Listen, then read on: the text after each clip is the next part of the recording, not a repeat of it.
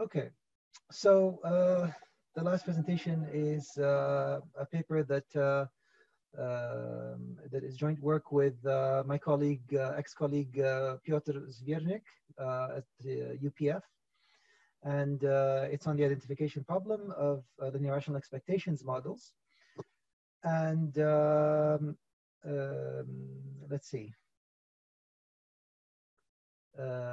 So if you would like the slides, if you'd like to take a look at additional material, simplifying examples, you can find those on my website.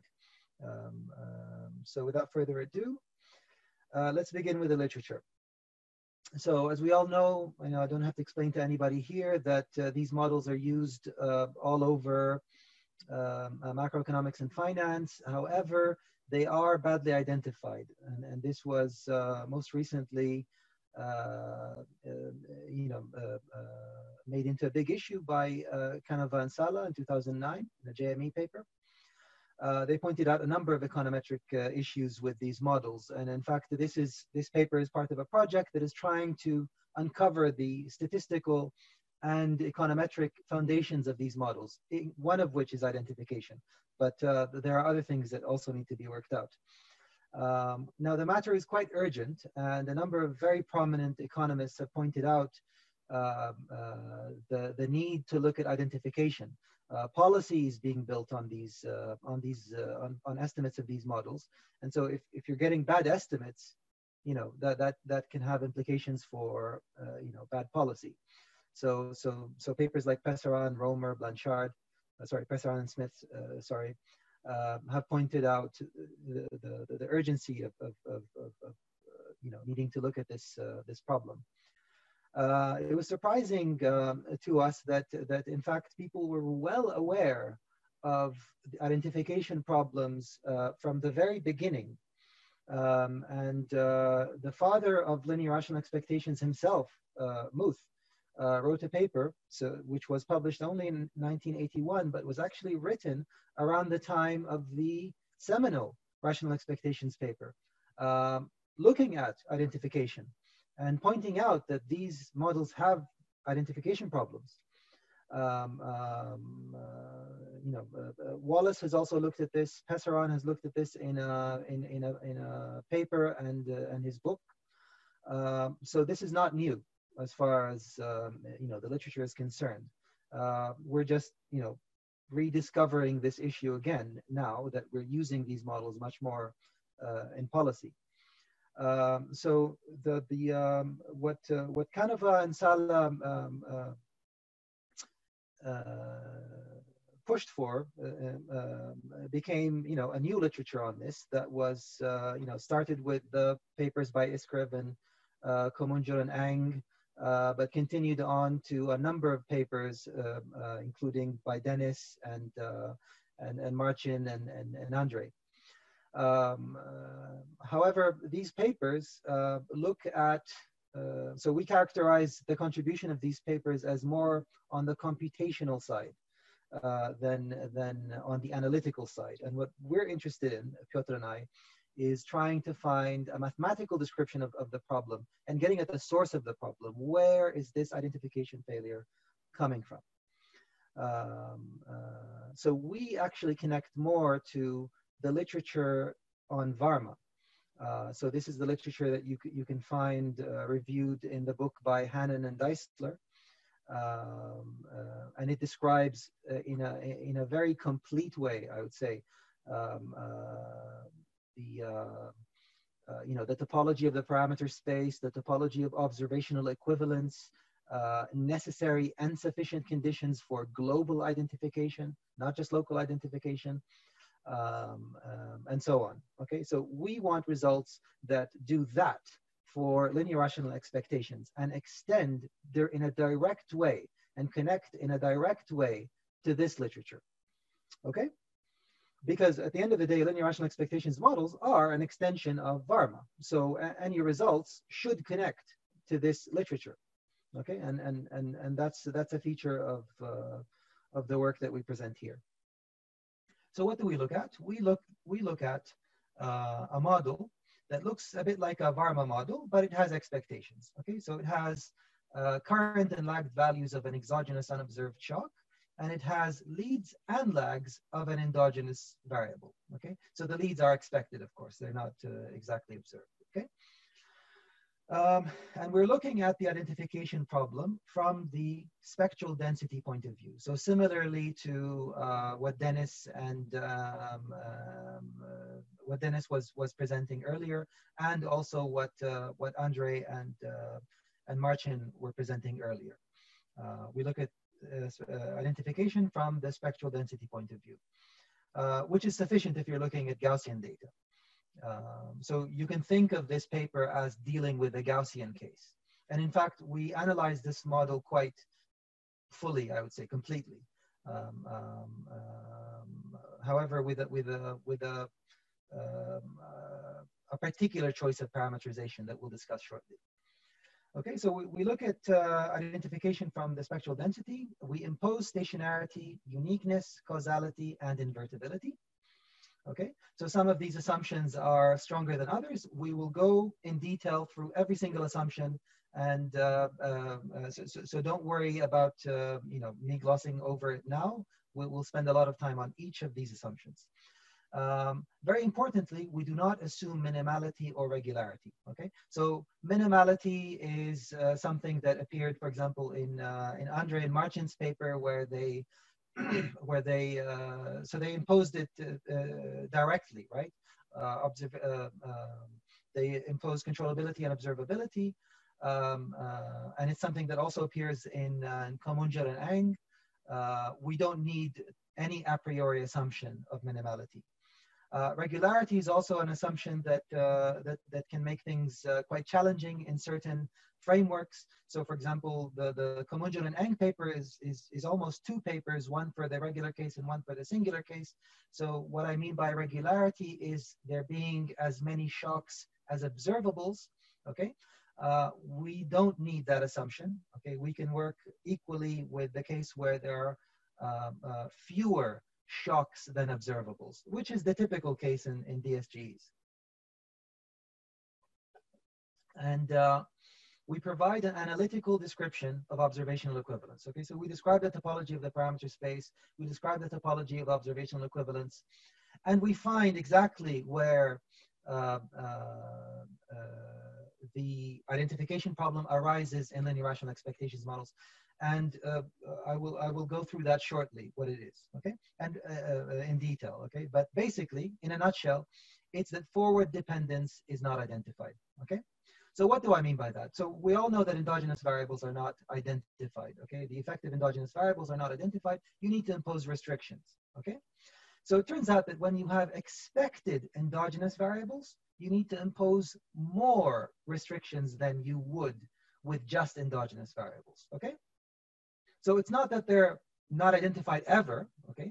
They're, your favorite DSGE might have everything identified. That's perfectly fine. All we're saying is that if you have expectations, then you need more restrictions than you typically would in a simultaneous equations model, in a structural VAR, in a structural VARMA, okay? You just need more because of forward dependence. And we show mathematically why that's the case, okay?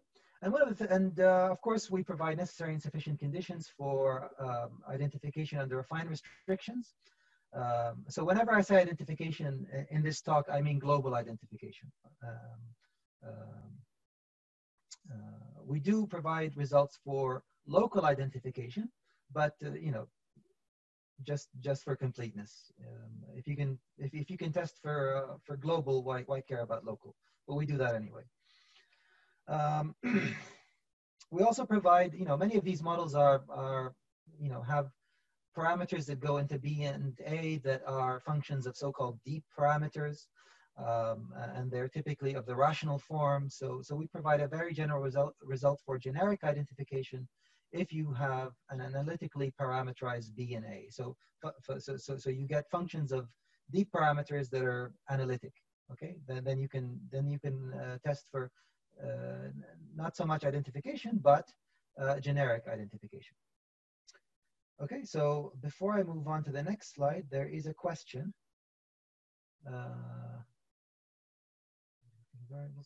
So Okay.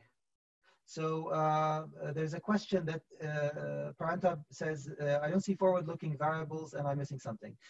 So what I mean by forward-looking variables is the stuff that goes on here. This is a lag operator, okay? It includes positive powers of L, which would indicate past Y, but it also includes negative powers of L, which would indicate positive values, expected values of Y. So I'll give an example about this in a second. Okay, so don't worry about that. Okay, so in a nutshell, what do we do in this paper? Well, it's best to explain it in a historical context, okay? So in the 50s, when people were looking at ARMA, they discovered that the identification problem boiled down to common roots, right? If you have common roots, so if this ARMA 1,1 is observationally equivalent to this ARMA 0,0, okay? And once you take care of these common roots, once you assume them away or make restrictions that are sufficient to rule them out, then you have solved the identification problem for ARMA, okay? So that was figured out in the 50s and 60s. Then people started thinking about vector ARMA, okay, or VARMA, and there additional complications came about. And you had this issue of unimodular transformations. So it turns out that this VAR is observationally equivalent to this MA1. And that's the case because you can actually find matrix polynomials like this one, whose inverse is also a matrix polynomial, okay? However, it turns out that this is basically the worst that can happen. Okay, and once you rule them out, just like you ruled out common roots, okay, then you have solved the identification problem for VARMA. Okay, so what is the additional complication in linear rational expectations? It's just forward dependence and nothing more. Okay, and here I give you an example. This is the Kagan model. Y depends on expected value of Y's and some IID shock. If you solve this, okay, by iterating forward, you get that Y is equal to epsilon. So this linear rational expectations model is observationally equivalent to this trivial IID model, okay? And the reason is that this is not identified. This parameter of forward dependence is not identified. It turns out, and we prove this mathematically, okay, that this is the worst that can happen. And once you take care of this, you have solved the identification problem in linear rational expectations models, okay? All of these problems continue to be present because the linear rational expectations model is more general than VARMA, okay? But the additional complication is forward dependence, and once you take care of it, you have solved the problem. And that's basically the main message of, well, one of the main messages of this paper, okay?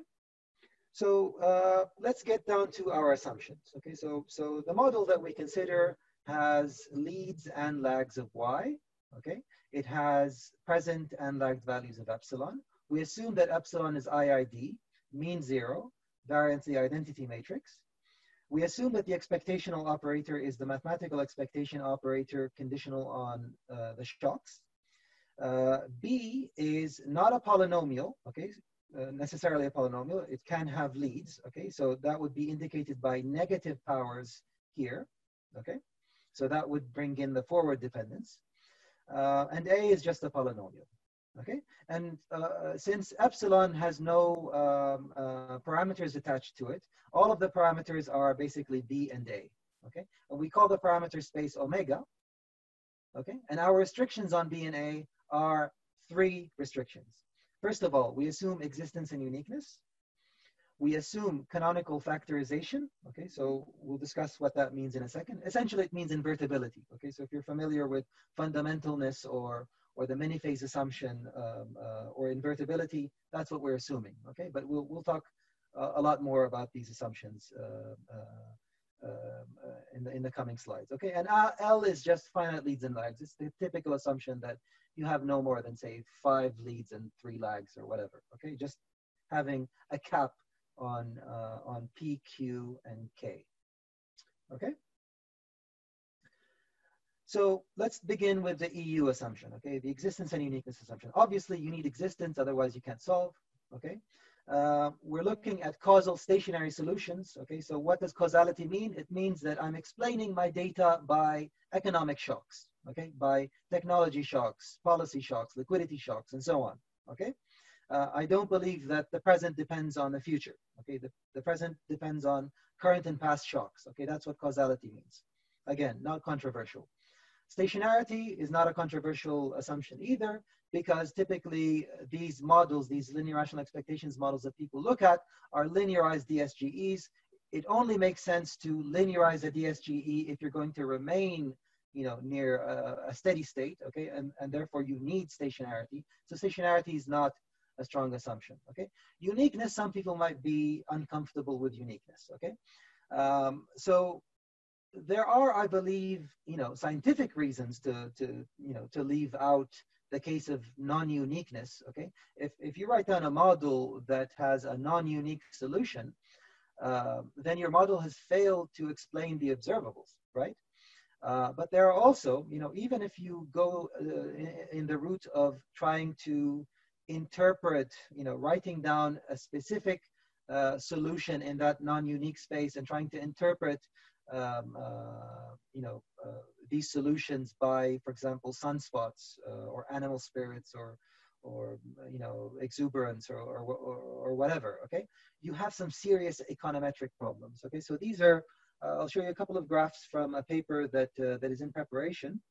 So I hope it will be done quite soon. This is the limiting Gaussian likelihood function, okay, analytically computed, okay, of the simplest possible rational expectations model, okay? The Kagan model has a limiting likelihood function that looks like this. This is horrible, okay? There's, you know, there's no other way of describing it. This is a horrible likelihood function. This is not, you know, something that you see in textbooks. This is not your pro-bit likelihood function. This is not your regular normal OLS likelihood function. This is quite bad, and you can, you know, this one specifically, you can prove has a maximum here. Okay, it's barely visible. In fact, it's extremely flat around there, even though there is a unique maximum. However, if you should find yourself numerically optimizing beginning in this region, you will diverge to infinity in this direction. Okay, so there are econometrically, the point is there are econometrically reasons to rule out non-uniqueness. They have horrible likelihood functions like this. Okay, and of course this is the limiting likelihood function, but if you take any finite sample likelihood function, it very quickly begins to look like this, you know, thanks to the uniform law of large numbers. Okay, so you know, even though this is an analytical result, okay, its implication is clear for finite samples. This is another limiting likelihood function of a different model that has a discontinuity, okay? So something that doesn't seem to be appreciated enough I think in the DSGE literature is that DSGE solutions are discontinuous. You can have a model, okay, that for a given parameter has a solution, okay? And if you change the parameter an epsilon, okay, no matter how small, then suddenly the solution jumps to something very, very far away, okay? You can have these discontinuities. These continuities exist, and they're very well understood in the functional analysis literature. They do not seem to be appreciated well enough in the DSGE literature.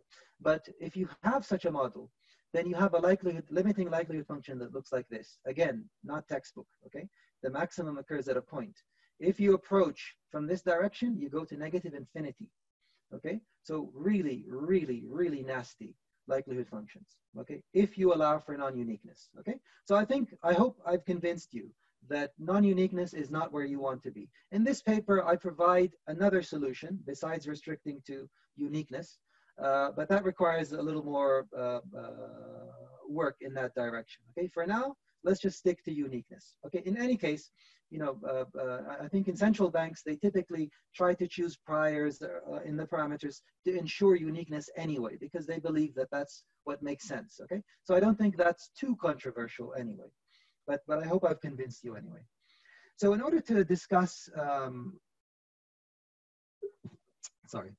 So in order to discuss the identification problem, it would be a good idea to spend a few minutes just recalling how these models are solved, okay? So let's begin with the simplest possible model, the AR1.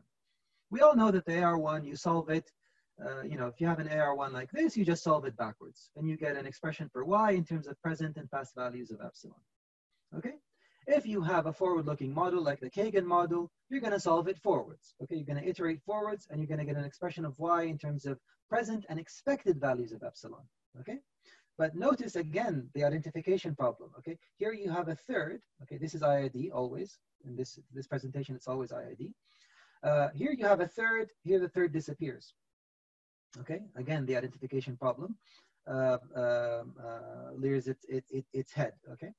But the point of this slide is, for these models, you solve forward, okay? There is a question, I will take it in a second, okay? So what do you do when you have a mixed model? Well, when you have a mixed model, you take your lag operator here and you factorize it. And then you solve first forwards, like the Kagan model, okay? Expressing this factor in terms of present and expected values of epsilon here, okay? Followed by solving backwards, like you did in the AR1 model. Okay, and you get this expression for the solution. Okay, so when you have leads and lags, then you're going to solve first forwards, then backwards. Okay, and now let me take a look at the question. So is it fair to say that uniqueness is achieved by imposing additional restrictions or using additional information? Yes, in fact, that's exactly where we are headed. Sorry, uniqueness is achieved by imposing additional restrictions. Yes, in fact, that's exactly how how it would be imposed, and that's a very simple check, right? You know, Janssens allows you to, you know, once you feed into it parameters, it tells you whether you have uniqueness or no uniqueness. It tells you whether you have existence or no unique or no existence. Okay, so you know, just imagine that you are only considering parameters where you have both existence and uniqueness, and that of course comes from imposing restrictions. Yes. Okay, we'll describe fully what these restrictions look like.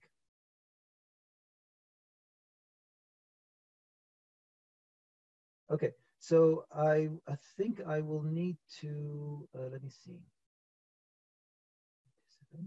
So Bertil, can you raise your hand so that you can ask your question by audio?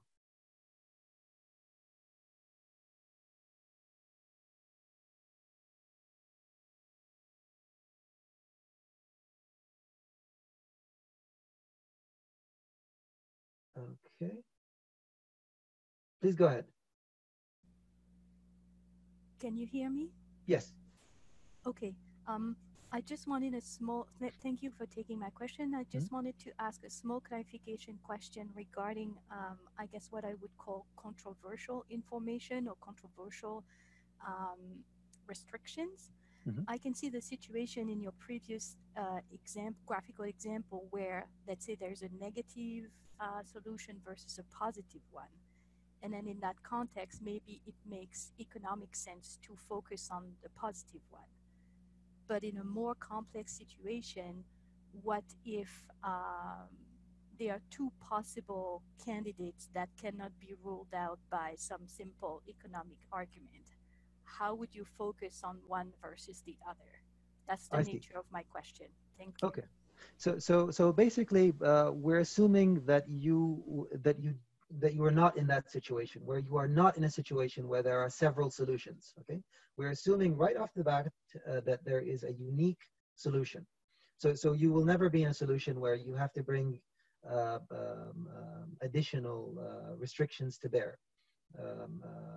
The restrictions are exactly the ones that you would get from Janssens, for example. Okay. So there's another question from Parantap. Can you raise your hand, please?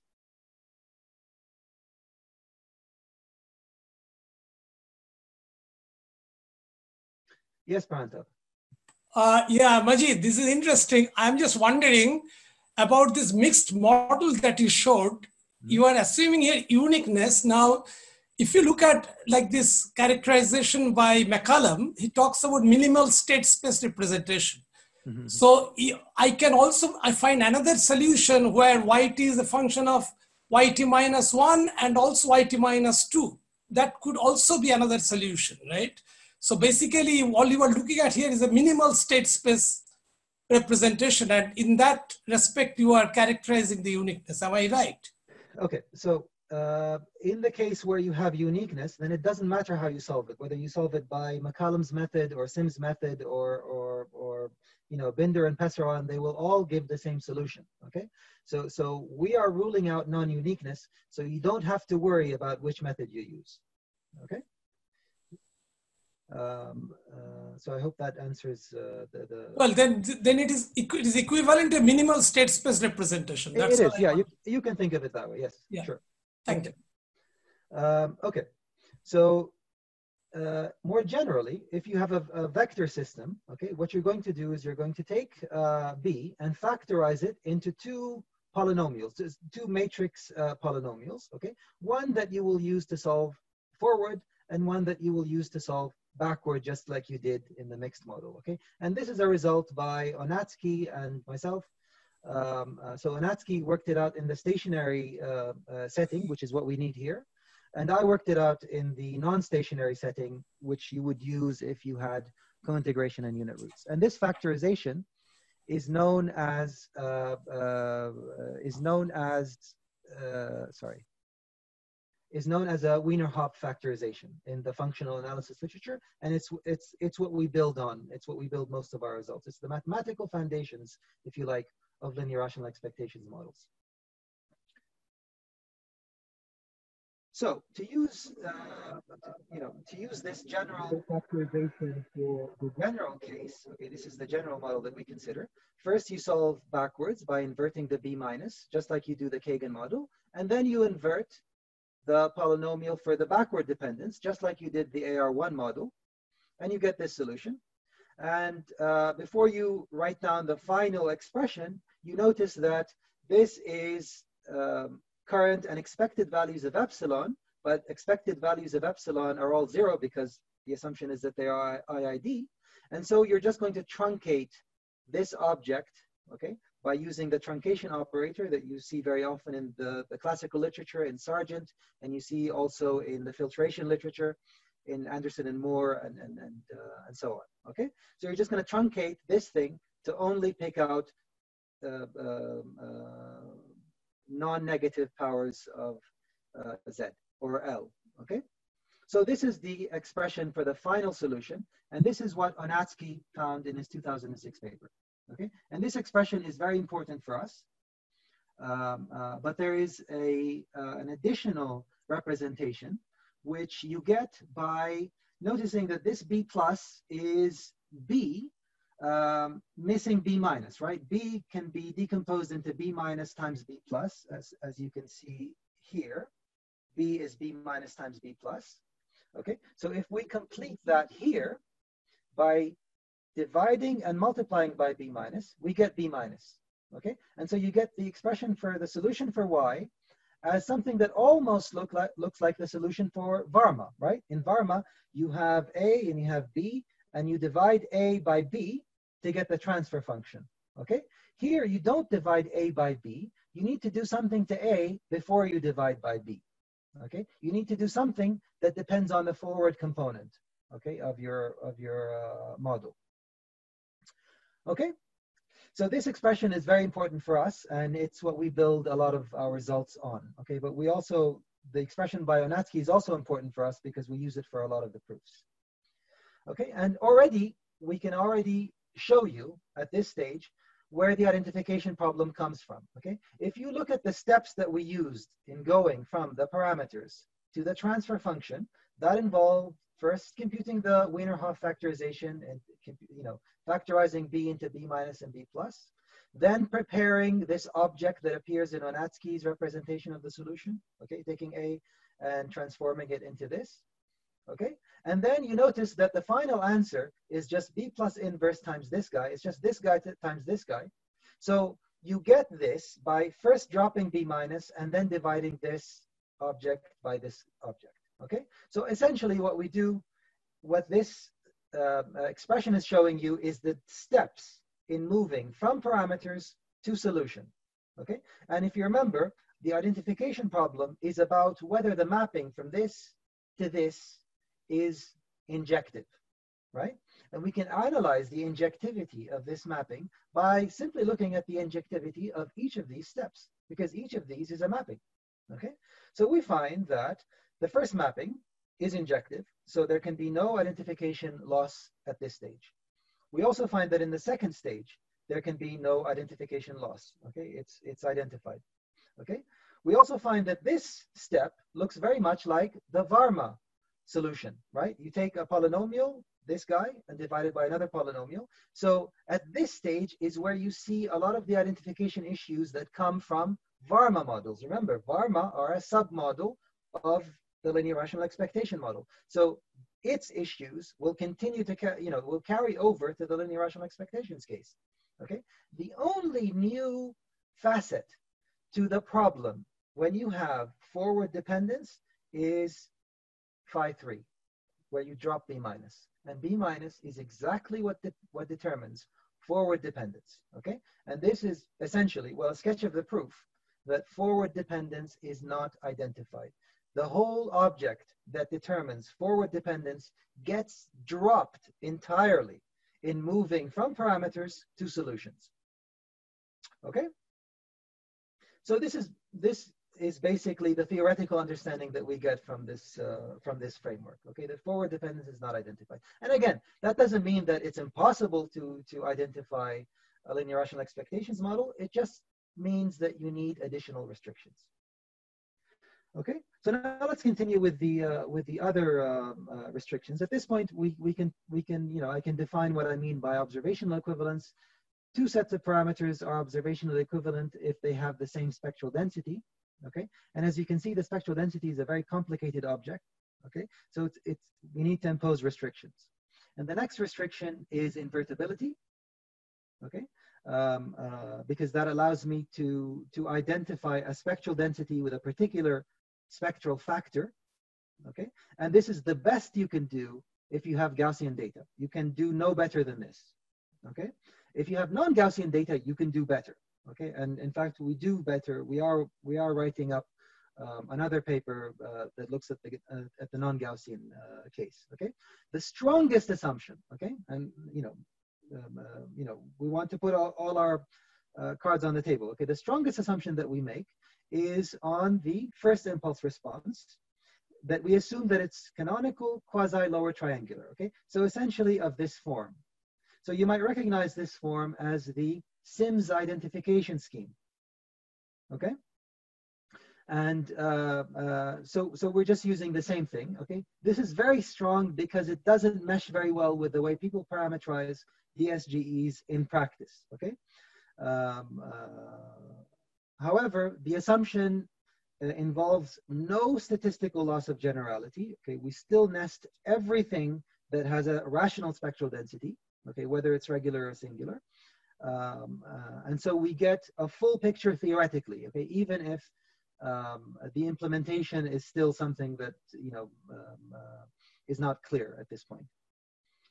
Okay, so what does this assumption CF allow us to do? It allows us to say that two parameters are observationally equivalent if they have the same transfer function.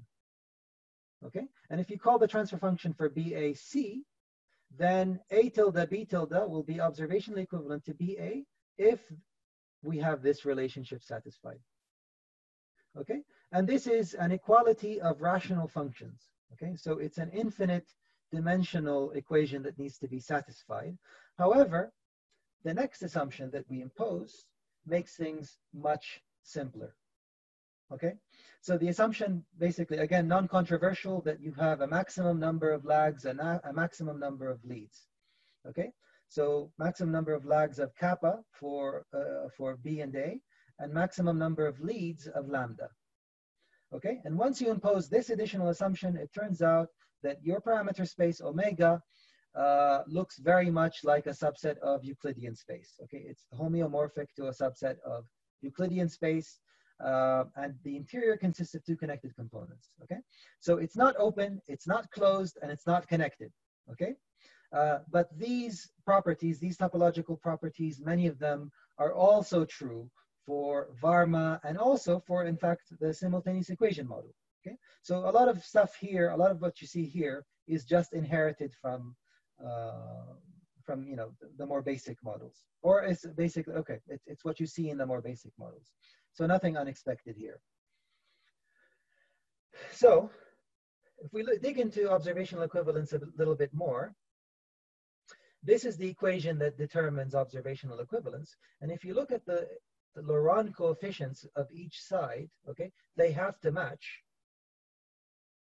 It turns out that assumption L allows us to take this infinite set of equations that have to match according to this equation and simply restrict attention to a finite number of these equations. You don't have to look at all of these equations simultaneously. You can restrict attention to a finite number. And this, again, is a technique that you see all over linear system theory. Okay, so you see it, for example, in looking at controllability. Okay, in looking at controllability, you don't have to look at, you know, an infinite sequence of impulse responses. You can restrict attention to the size of the state, I think, if I remember correctly. Okay, so it's the same idea basically. And once you find this maximum number of equations, and once you stack them all together, it turns out that checking observational equivalence is a matter of checking whether some vector is in the kernel of some matrix. Okay, so we turn a rational equation, rational matrix equation to a linear algebra equation, which is much easier to analyze. Okay, we also provide topological information about the set of observational equivalent models. We also provide its dimension. Okay, its dimension is determined by the complexity of the model as determined by the Macmillan degree of the transfer function. We also determine the dimension of observational equivalence for a generic point in the parameter space. Okay, these numbers, okay, the dimension of observational equivalent models basically tell you how many restrictions you need to impose in order to get identification. Okay, and here you see the fundamental aspect of the problem creeping its head again. Okay, because notice that in Varma, generically you only need n square restrictions. Okay, you all know this from structural vars. You only need n square restrictions. Okay, but if you have forward dependence, okay, if lambda is equal to 1, so you're looking at one lag ahead, then you have n square additional restrictions that you need to impose for a generic point in the parameter space. Okay, so you need additional restrictions whenever you have forward dependence, and you see it here. Okay, so now in most cases in practice, you have 0 restrictions.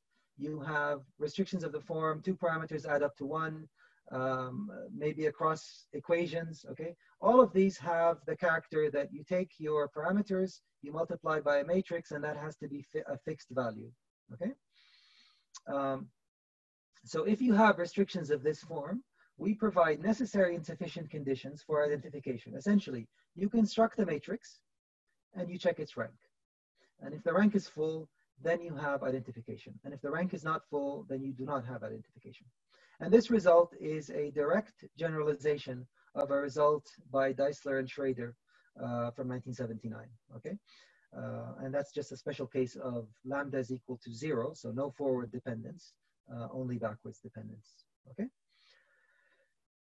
Geometrically, so this is the other punchline of the paper. Geometrically, identification looks like this picture.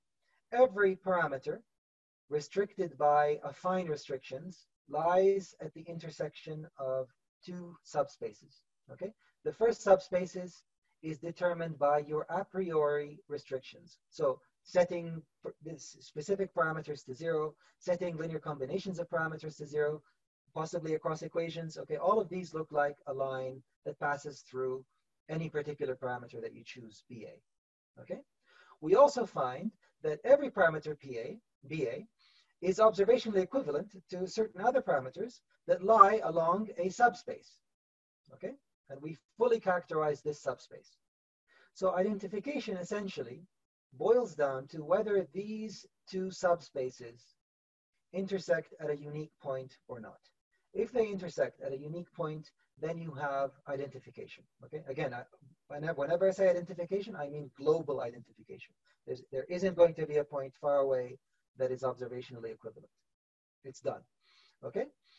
One of the interesting things that you get out of this geometric pictures is that local and global identification coincide, okay? So what do we mean by that? Well, when two subspaces intersect, they intersect either at a point or along a subspace. So if you have failure of identification at this point, you will certainly also have failure of local identification. And therefore, local and global identification occur simultaneously. Okay, so in the particular case where you are using affine restrictions, identification by affine restrictions, then it's perfectly fine to use Komunjur and Ang's method of checking local identification because of this geometry of the problem, because you're using affine restrictions. There is not going to be another point far away that is observationally equivalent. Okay, and we find that the geometry for nonlinear restrictions are very similar. Okay, in nonlinear restrictions, instead of this red line being straight, it's just going to be wiggly. Okay.